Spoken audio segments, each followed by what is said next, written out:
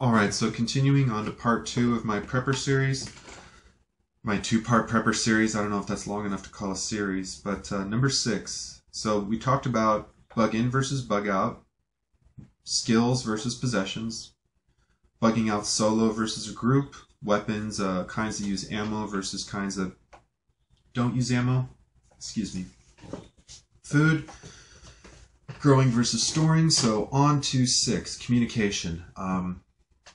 Obviously super important. I don't know Morse code. I probably should. I don't even think I have it written down. I should at least print out Morse code and put it in my backpack or something. It's something you would Google if the shit hit the fan, but you wouldn't be able to. It's kind of ironic. So, things like that, you got to get into non-internet type of thinking for how to survive. Ham radio is kind of a obvious one. A lot of people like it because the distance. It's an active community, so you can practice your skills in the modern non-shtf situation. VHF radios, I don't have a ham radio. I don't have any UHF, VHF radios. My communication plan is make friends with the ham radio guy. Not a great plan, but it's my current plan. I, at some point, might get into it. I don't have a strong desire right now to. I have a buddy that's really into it. Maybe I'll bug him about it, but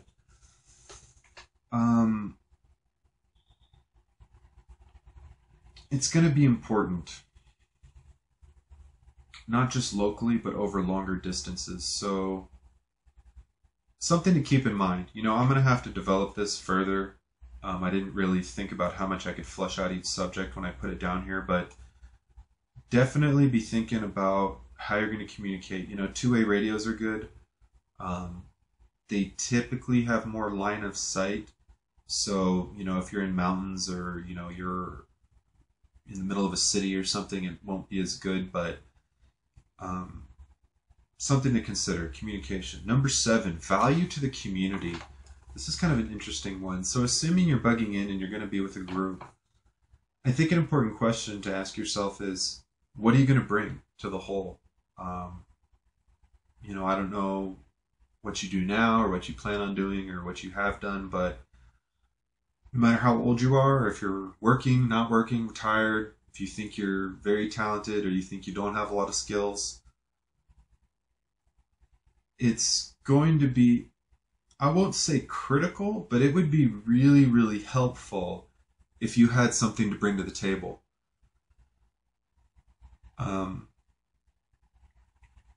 Doesn't have to be an amazing, amazing ability. It really doesn't. It would be nice if it was kind of niche. I mentioned some stuff like plumbing skills, household skills, sewing, food, gardening, cooking, health, the things that we sort of take for granted, fixing a car, fixing anything. But maybe you play an instrument, maybe you're a good tutor, maybe you're a good babysitter, maybe you're just friendly, maybe you just like talking to people, maybe you have, good endurance, you're a runner, I don't know what it is, but just think, I think, to kind of go on a tangent, one of the cool things about life is learning what you're good at and learning how you can, give back to society, to the community, to the world at large. So part of prepping for me is, learning what my strengths are and what my weaknesses are and building up my weaknesses a little bit, but, focusing on my strengths. If I know how to work on cars, I'm not going to go try to, become a copy machine repair guy because I think I want to add more skills, It's kind of a random example, but the point is I'm much more comfortable improving my auto mechanic skill or improving my handyman skill or adding a skill that's sort of ancillary to that, like plumbing or welding or pipe work or drywall work or more carpentry skills. Building onto my sort of handy repertoire. But, whatever it is, if you know things that you're good at or you don't know what you're good at, it's really rewarding to find skills that you have, maybe skills that aren't super common, and find other people with those skills and try to better yourself. Doesn't matter if a lot of people do it or if, if it's something really, really unique and not a lot of people do it. Like we had a guy in our class bring in some miniatures. He built like a little miniature engine and he just did stuff in miniatures. And it's not a super common thing, but, it's something he enjoyed. So whatever value you can bring, if you don't know what it is or you do know, just try to think as you go through life, what can I do? How could I help? If things were all crazy, what would I do to help? What would be the thing that I contribute? Say, if you had a little shop, if you had a booth, a table, if someone said, hey, give me your business card at the end of the world and I'll pass it out to my friends, what would it say? So, number 8, short-term to long-term. Or in other words, how do you go from, the power's off to a week to the power's off forever? That's, it's really hard to talk about, mostly because, I have no idea what I'm talking about, like many of us. But I think the biggest component to whether or not it's going to be smooth or rough for you is how much you prepared. If you focused on skills, on community, on knowing how to make or gather or procure what you need versus just buy it or hope that you own it or have it, you're going to be better off. If you've spent a little bit of time every week, every month, every year on the different areas of your prepping life, you're going to be better off. If your plan was, I'm just going to go to Walmart when things start getting crazy and then I'll be fine. I don't want to store all this stuff. I'll just go drop $1,000 on whatever I can find. Walmart parking lots could be a little crazy on days like that. So if you want to make the transition smooth, put effort into it. If you've never been camping, go camping. If you've never slept outside, sleep outside. If you've never changed your oil, change your oil. Doesn't mean you have to start working on everything on your car, but, get out of your comfort zone. Take a trip, make a video, talk with people. Make a friend who wants to prep with you. Don't be embarrassed to talk about it. Doesn't have to mean you're a kook living in a bunker or a cave or something because you want to know how to make fire with your hands. I think it's a very noble thing to be able to take care of yourself. And I think right now most of us don't take care of ourselves. We rely on each other in this whole big crazy community. So put a little effort into it as you go. It's a lot easier than trying to get everything together at the last minute, which we all know it's going to be impossible. It's going to be impossible to get your stuff together at the last second. So don't. Number 9, how to fund prepping. Or how to pay for it. Not fun, like have fun. Although prepping should be fun. I'll change number 9 to fun prepping, maybe. Full-time job. Easiest way, obviously. Don't put prepping stuff on your credit card. I feel like this goes without being said, but don't do it. It's not that important. Interest will probably get you before the end of the world. So, unless like you don't have a rifle and you want a rifle, or you don't have a water filter and you just have to have a water filter. But credit cards, you want more money for your preps, stop paying for stuff with credit cards. Watch Dave Ramsey. He'll talk some sense into you.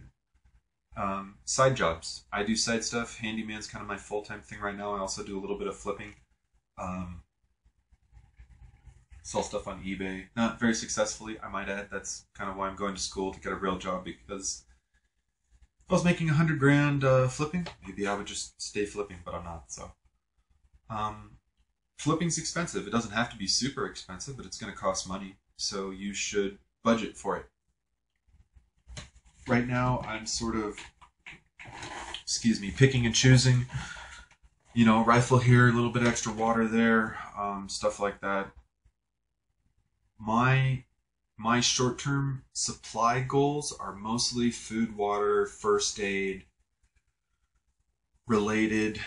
I have crap for first aid. I won't even show you guys my first aid kit.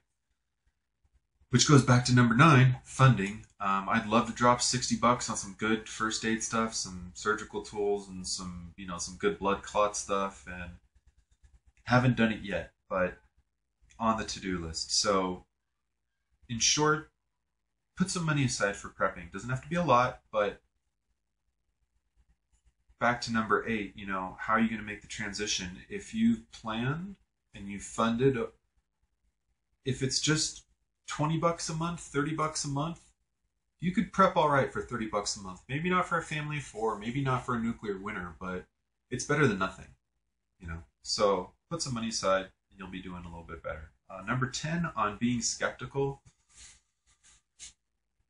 I think the best way to look at if things are going to get crazy is, at least the way I look at it, is just plan for them not, I plan for the world being normal. I also have a plan for things not being normal. But if you look at a weighted average, I weight the normal at about, well over 99.9%. I don't know if world getting crazy is 1 in 1,000, 1 in 10,000, 1 in a million. It's 1 in something. It is 1 in something. And that's, I think, why I prep. Because it's not 1 in 0. It's 1 in something. It's, whether it's 10,000, 1,000, 500, or a million, there's a greater chance I get hit crossing the street, so it's not like, I have a plan for avoiding that the rest of my life. But the point is, it probably won't happen. Probably not.